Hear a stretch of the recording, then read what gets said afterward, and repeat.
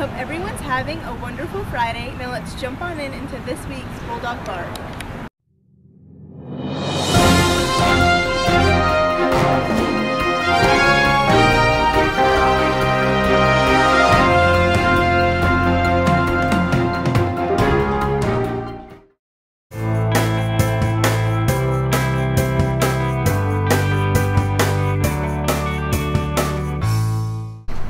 How does it feel to be homecoming queen? It feels really weird. I was really honored that I got it, and I was just really surprised. What was going through your head when they called your name? I really don't know. I just know my dad hugged me, and so he helped me. Did you think you would win? No. Why not? I just didn't think I was.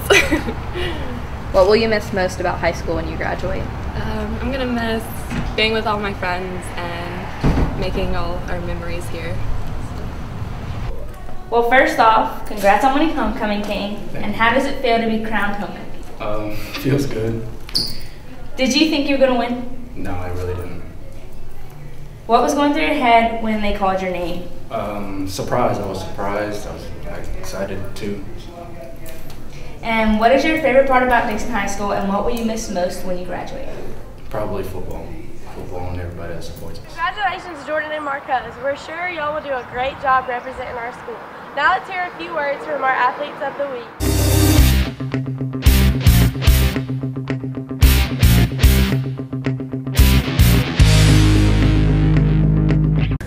The female athlete of the week is Josie Thompson. Josie Thompson has been on the cheer team for 3 years. She stepped up and worked hard to earn a spot on the competition team. She shows great initiative and is a fantastic team player. How does it feel to be awarded Athlete of the Week? It feels great knowing that all the work that myself and the cheerleaders put in on a day-to-day basis. What do you think are the most important things that make a team successful? The most important things that make a team successful is the ability to work together and just be patient with each other. What are you most proud of as a cheerleader? The thing that I'm most proud of being a cheerleader is being able to represent Dixon High School. What is your best achievement so far? My best achievement as a student would be being nominated for the North Carolina Governor School, and as an athlete being a cheerleader for 3 years. This week's Male Athlete of the Week is Marcus Estrelado. Marcus is a team captain on the football team and plays both sides of the ball. He has 12 total tackles, with 6 of those being solo. He averages 1 tackle per game. On the offensive side of the play, Marcus has gained 238 all-purpose yards and has scored 2 touchdowns this season, along with catching 7 passes. Here's what he had to say. Which would you rather play the most, offense or defense? Offense. Why? Because I like having the ball and making plays. With being a captain, how do you motivate your team when you're down in a game? I try to look for the positives they do and tell them to keep doing them and pick it up. With this being your last year playing at Dixon, did that affect your playing at all this season? Yes, it has motivated me a lot. How does it feel to be this week's Athlete of the Week? Feels good. Congratulations, Marcus and Josie, for being chosen Athlete of the Week. And now on to the reveal of our senior superlatives.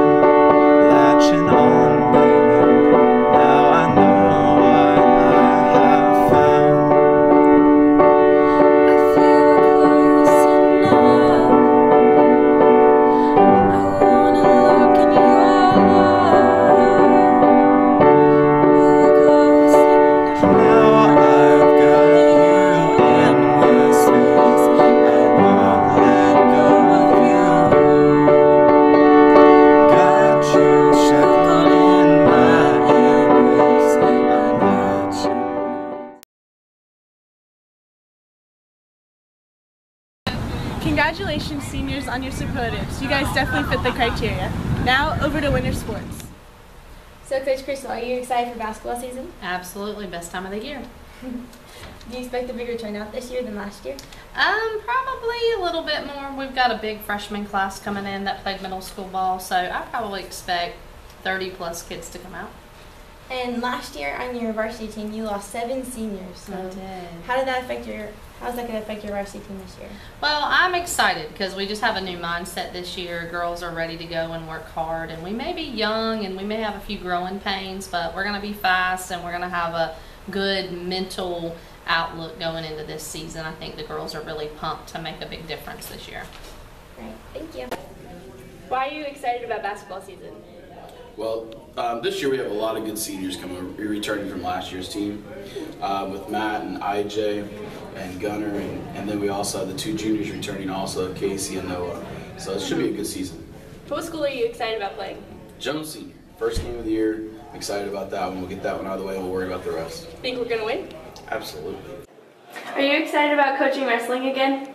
I'm very excited about coaching wrestling. I've missed it greatly for the past 24 months. What's your favorite thing about wrestling?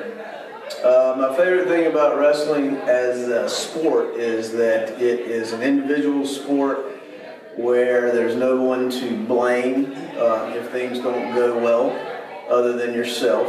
I also find it to be a very enjoyable sport because you legally get to beat up people, and also because as a coach, there's no real determination on my part, playing time and that kind of stuff, because the people who wrestle are the people who actually win the wrestle-offs in their weight class. So before every match, we have a wrestle-off, and the best person at that weight class gets to wrestle, so it's not really up to me. Are you excited for winter track this year? Yeah, I'm excited for winter track. It's a new sport for me. I've never coached it before, so it's going to be challenging, and I'm excited for the challenge. Had quite a turnout at the first meeting, so I think the excitement's here in the school. I'm excited for the kids to have the opportunity to run and pursue something that they're passionate about. What made you want to take this position as coach for winter track? Well, one of the main reasons is my daughter's a runner, and I wanted her to have the ability to run this season.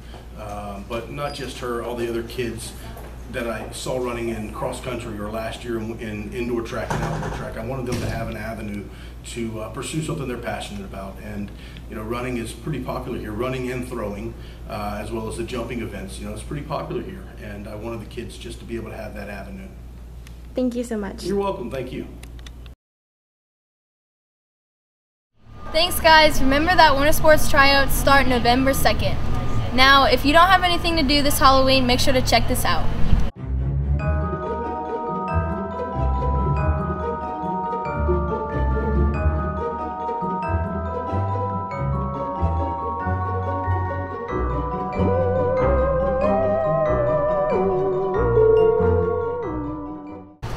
Alright, y'all, thanks for watching this week's episode of the Bulldog Bark, and I hope everyone has a safe and happy Halloween this weekend. Don't forget to buy a yearbook. Prices are only $55. After November 20th, the prices will go up.